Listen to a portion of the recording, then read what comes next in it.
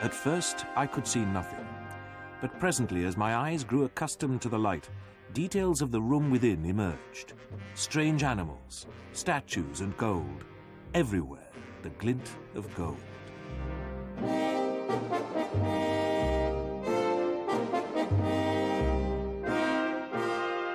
With these words, Howard Carter described the greatest archaeological discovery ever made. Nothing before or since has equaled the splendor and magnificence of the tomb he had uncovered in 1922 in Egypt's Valley of the Kings.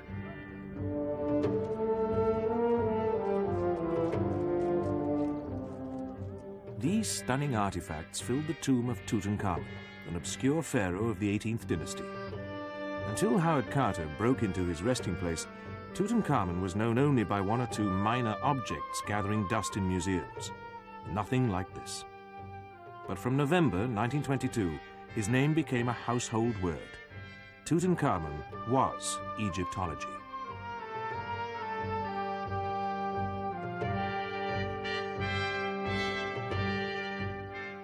He also became the subject of a legend woven around a curse which was said to bring death to anyone who desecrated his tomb. Woe betide any grave robber or archaeologist who disturbed the 3,000-year slumber of the pharaoh Tutankhamun.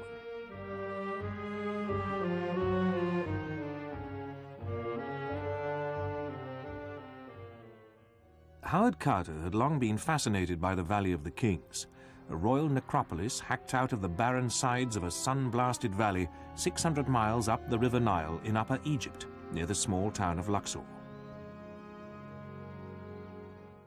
The valley provided a discreet cemetery for some of the best-known pharaohs of the New Kingdom, which lasted from 1577 to 1085 BC.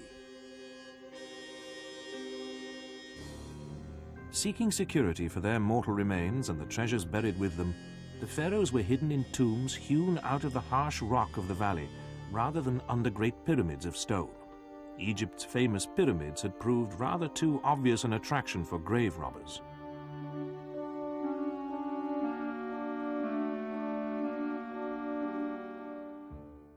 In 1914, Howard Carter began excavating the valley in association with George Herbert, the 5th Earl of Carnarvon. The Earl was an archaeological dilettante who spent much time in the warm climate of Egypt after a car accident left him in frail health. Carter was Carnarvon's field director, a stubborn, short-tempered, self-educated man who had first come to Egypt in 1892. Most archaeologists believed that the Valley of the Kings had yielded up all its secrets, but Carter was convinced that there were some areas which had not been subjected to systematic examination, as they were covered with the debris of previous excavations.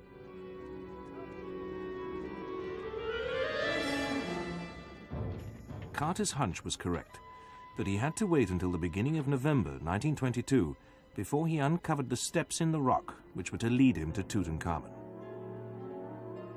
At the 12th step, he found a sealed doorway.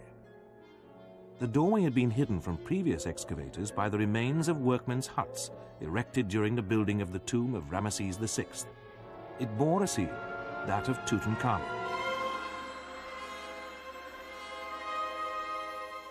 Carter carefully filled in the entrance he had uncovered.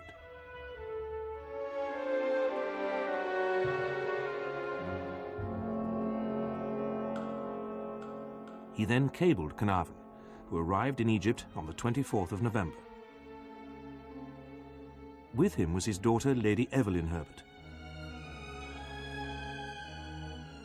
The excavation was reopened, only for Carter to discover that the door at the foot of the steps showed signs of having been opened and then resealed.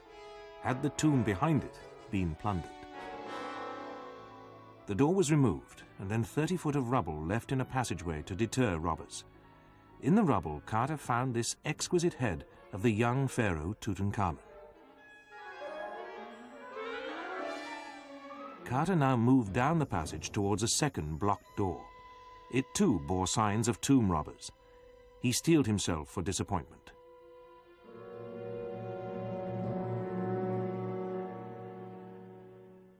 With trembling hands, he made a hole in the door large enough to shine a light through. In a frenzy of anticipation, Carnarvon hissed, "Can you see anything?" After an agonizing pause, Carter replied, "Yes, wonderful things."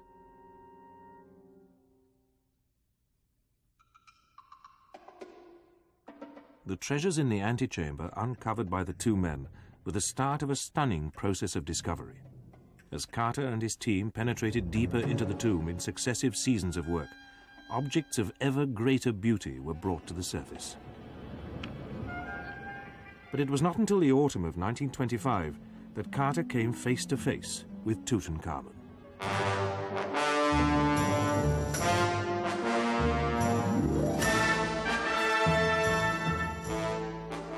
The body of the pharaoh lay within a series of richly decorated coffins, like a Russian doll wrapped in jewels and gold.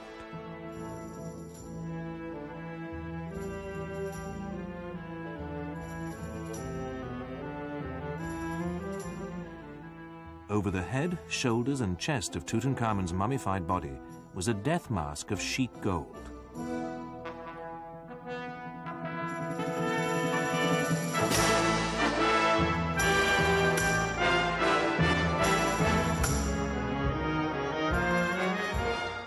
Bandages were removed, and Tutankhamun's face was seen again for the first time in over 3,000 years. Scientific examination of the mummy established that the pharaoh had died sometime between the ages of 18 and 20.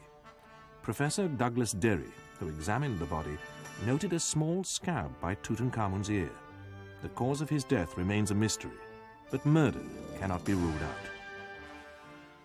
Mystery also surrounds the sequence of deaths which raced through those associated with the excavation of the tomb.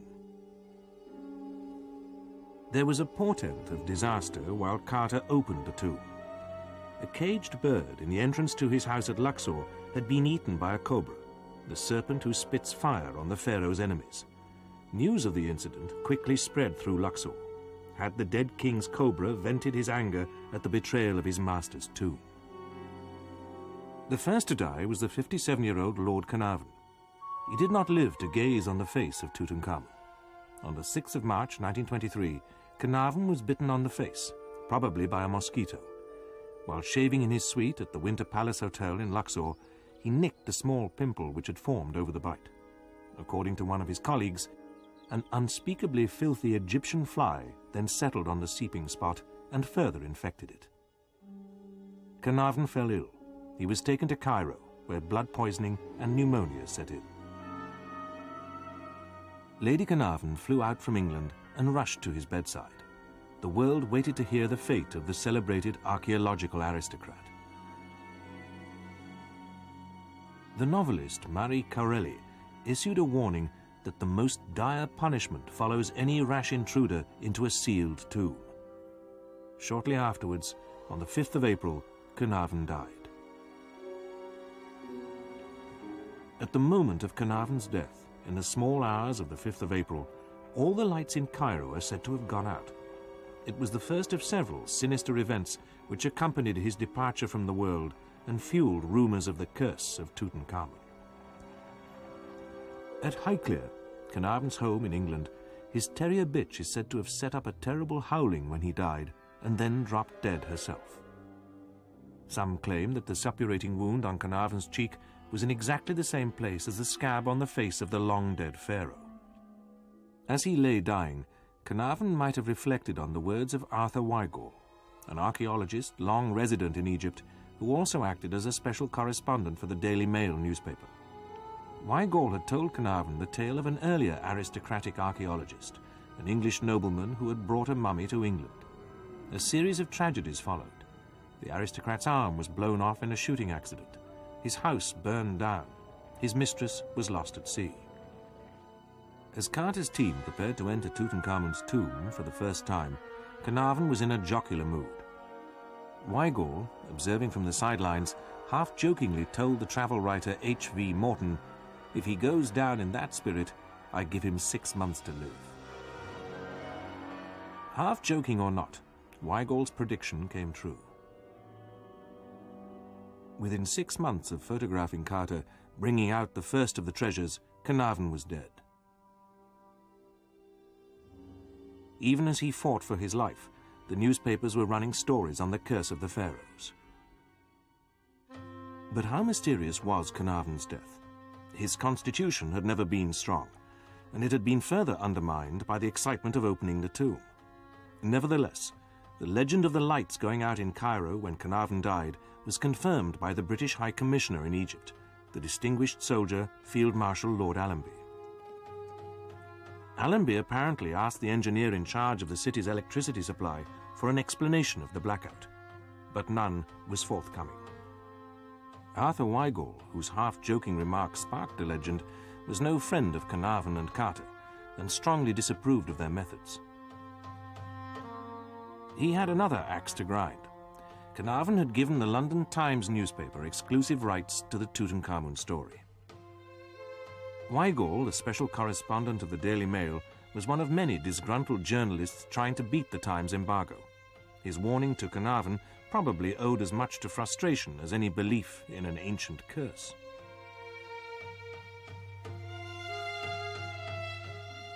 Nevertheless, the suspicion that there was more to Carnarvon's death than a septic mosquito bite suited the popular image of ancient Egypt. It satisfied a deep-seated expectation of supernatural evil associated with a strange and distant civilization.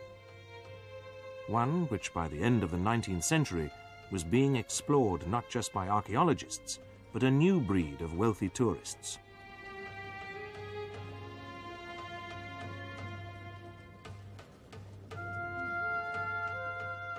Henceforward, the death of anyone even remotely connected with Carnarvon, Carter, and the discovery of the tomb was hailed as clinching evidence of the long arm of the pharaohs. There seemed no shortage of evidence. In September 1923, Carnarvon's younger brother, Aubrey Herbert, died suddenly after an operation to remove some teeth. An early visitor to the tomb had been Prince Ali Kamal Fahmy Bey. He was murdered by his wife at London's Savoy Hotel. Carnarvon's secretary, Richard Bethell, died unexpectedly of a coronary thrombosis. His father, Lord Westbury, committed suicide by jumping from his 7th-story London apartment. At his funeral, Westbury's hearse ran over and killed a small child. Arthur Mace of New York's Metropolitan Museum had been Carter's right-hand man and present at the opening of Tutankhamun's coffin. His health broke down, and he died in 1929. Arthur Weigall reminded Daily Mail readers that some very strange things have happened in connection with the Luxor excavations. Sir Arthur Conan Doyle, the creator of Sherlock Holmes, declared himself a believer in the curse. Arthur Weigall was well aware of the legends surrounding the gods of ancient Egypt and the power they could exert on an active imagination.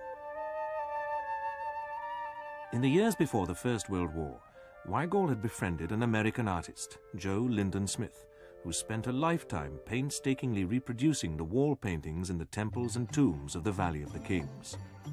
Smith was fascinated by the heretic pharaoh Akhenaten, who had attempted to supplant the cult of the god Ammon-Ra with a new religion based on the worship of the sun. The headquarters of the priests of Ammon-Ra were at the great temple of Karnak, near Luxor. After Akhenaten's death, they took their revenge.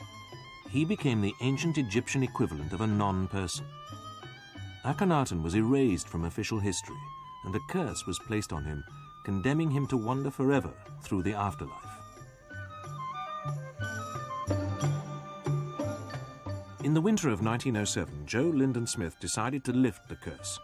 He enlisted Weigall's help. They wrote a play, which they planned to perform in an eerie natural amphitheatre on which they had stumbled at the head of the Valley of the Queens.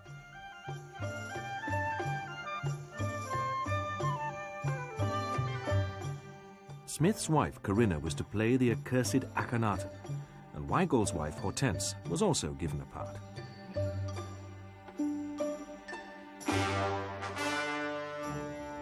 It all seemed great fun, but the play was never staged. On the 23rd of January, 1908, Weigall, Smith, and their wives gathered in the rock-bound amphitheatre for a rehearsal. As the names of the ancient gods were invoked, the sky was split by a ferocious hailstorm, scattering the native servants. Worse was to follow. That night, Corinna was struck down with a terrible pain behind her eyes. Hortense was taken ill with agonizing stomach cramps. Ammon-Ra visited them in their dreams, striking the afflicted parts of their bodies with his flail. The women were rushed to hospital, where Corinna was diagnosed as having severe trachoma. Hortense underwent an operation which nearly killed her. Had the gods decided to remind these puny mortals of their frailty, or did the near tragedy have more to do with coincidence? Corinna had been complaining of eye trouble for some time, and Hortense was at the beginning of a difficult pregnancy. But the drama of these events would not have been lost on Arthur Weigall. And like any Egyptologist worth his salt, Weigall knew of the elaborate precautions that were taken to safeguard the dead pharaoh in the afterlife. The Ankh was the sign of life itself. Keeping eternal watch at the entrance to the boy king's tomb was the jackal-headed god Anubis, the ancient Egyptian guardian of the dead.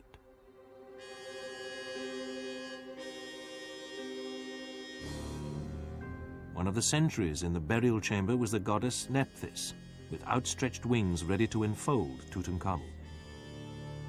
The lioness god Sekhmet, and Gemisu, with his savagely hooked beak, stood guard. Protective formulae called on the gods to watch over the dead pharaoh on his long voyage through the afterlife.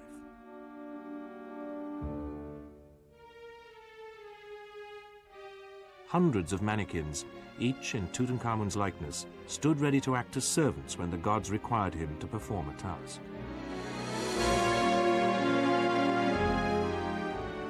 The pharaoh was also provided with personal protection. This dagger was found in the linen folds which swaddled the mummy. In the afterlife, Tutankhamun lived on as a conquering warrior. Although he had never drawn a bow in anger, his military deeds in death, once depicted in the tomb, assumed a life of their own.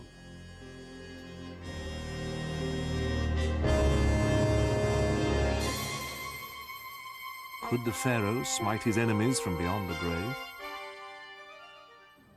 In 1934, the American Egyptologist Arthur Winlock disagreed. He pointed out that of the 26 people who had been present at the opening of the tomb, 6 had died within 10 years. Of the 22 who had witnessed the opening of Tutankhamun's sarcophagus, only 2 had died.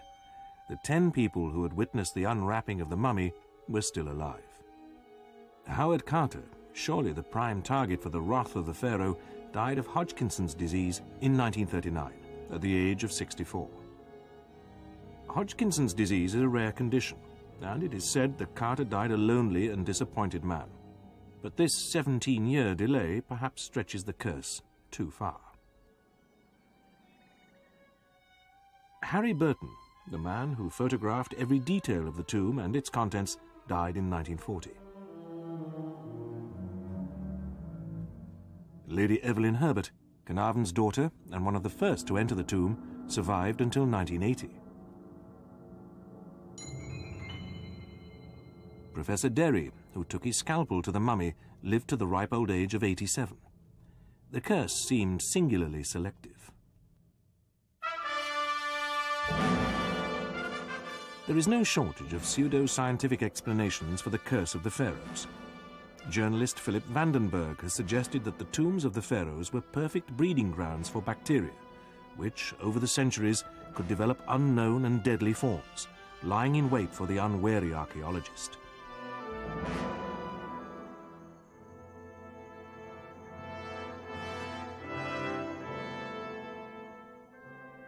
The ancient Egyptians were expert poisoners. They were familiar with substances which did not need to be swallowed to prove deadly. They could be absorbed through the skin. Wall paintings could be treated with these substances before the chambers in the tomb were sealed and made airtight. Tomb robbers always bored a small hole in the chamber wall before entering to allow fresh air to circulate. So did Howard Carter, but he pronounced Tutankhamun's tomb to be sterile. Another theory, put forward in the late 1940s, suggested that the ancient Egyptians protected their holy places with radioactive rock and smeared the floors with uranium. But the insect which killed Lord Carnarvon was not radioactive. Perhaps the most outlandish claim for the power of the curse concerns one of the worst disasters in maritime history, the sinking of the liner Titanic in 1912. Students of the incident, in which 1,500 passengers and crew lost their lives, know that the liner was lost on her maiden voyage after colliding with an iceberg in the North Atlantic. Those who believe in the curse of the pharaohs remain convinced that tragedy was ensured by the presence on board of an Egyptian mummy. It was the body of a prophetess who had lived during the reign of Tutankhamun's father-in-law, Akhenaten. An ornament found with the mummy bore a spell. Awake from the dream in which you sleep, and you will triumph over all that is done against you. One thing is certain: Howard Carter's sensational discovery acted as a powerful stimulant to the popular imagination. Hollywood loves a sensation and eagerly embraced the curse of the pharaohs. In 1932, the Universal Studio produced The Mummy, a horror feature in which Boris Karloff starred as a supernatural bandaged menace. It was the first in a long line of mummy movies.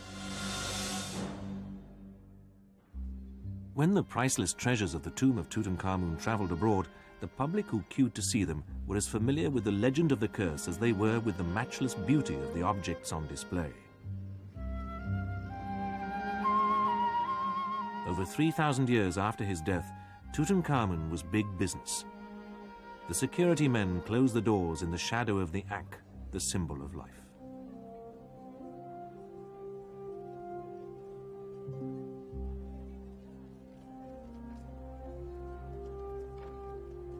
Even in the jostling crowds, the contents of the time capsule which carried Tutankhamun through the afterlife have the power to take the viewer on a mental journey through time itself, just as they did Carter and Carnarvon over 70 years earlier.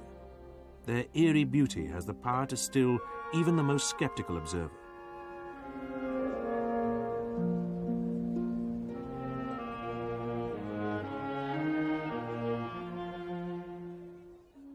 In 1972, Tutankhamun's golden mask was created for shipment to Britain for an exhibition at London's British Museum to mark the 50th anniversary of Carter's discovery.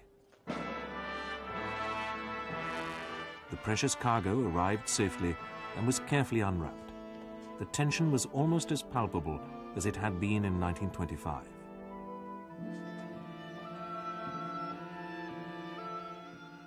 In charge of the operation at the Egyptian end was 52-year-old Dr. Gamal Meres, Director General of Antiquities at Cairo Museum. He believed he was living proof that the curse did not exist. But on the day that the shippers arrived to remove the mask of Tutankhamun, Dr. Meres died of a heart attack. The death of Dr. Meres could be seen as another in a long line of sudden and sometimes spectacular exits by people connected to Tutankhamun. For those who believed in the curse of the pharaohs, it provided further evidence of the dangers of tampering with their remains and the relics which accompanied them on their endless journey through the afterlife. Could Carter and Carnarvon really have fallen foul of a curse? Carnarvon was indeed struck down even before the bandages were peeled from the face of the pharaoh. But Carter, who always laughed at the idea, lived on for another 17 years. Was the legend the creature of Arthur Weigall's animosity towards Carnarvon and Carter? Weigall died in Egypt of a fever, a common enough occurrence, but one which earned him the honor of becoming victim number 21 on the Boy King's hit list. Tutankhamun was buried over 3,000 years ago. It may be another 3,000 before we can bury the myth of his curse.